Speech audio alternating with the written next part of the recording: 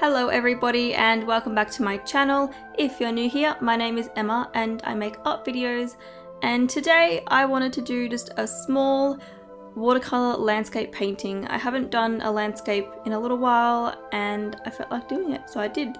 And this piece is actually referenced from a photograph that I took, I don't know how long ago now, maybe like a year or two ago. It's on my Instagram. And I like the photo, so I thought I would kind of use that as a reference, and I didn't try and make it like super exactly like the photo. I was just using it roughly.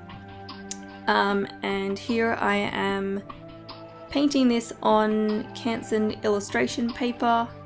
I've cut it to size. I've got A4 sheets, but this is like, I think this is a quarter of one of the sheets. And I'm using my peerless watercolors to paint it, and I did like a rough little sketch at the beginning which you would have seen just to kind of map out where everything was, and then I started painting. So the thing about landscapes that I like is that if they're not like super detailed, I find them a bit more kind of freeing to paint in a way. I feel like I've got less restrictions, and they're just fun to paint sometimes, so yeah. And I feel like with the foreground of this piece, the rocks, I was having a lot of trouble kind of getting the colours that I needed to. The browns were quite diluted, even though I was like rubbing the brush quite firmly on the watercolour sheets. But then you'll see soon I actually end up going over the foreground quite darkly.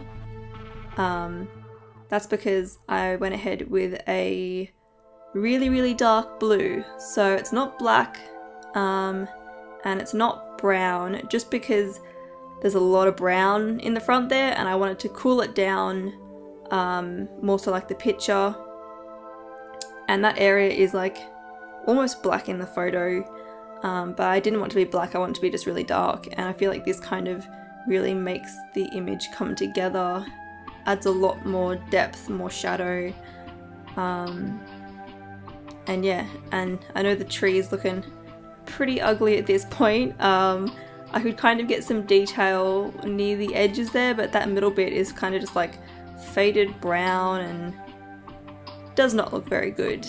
But obviously here I do fix it up, and using that really dark blue, it's kind of like a really dark navy blue, it makes it a lot better.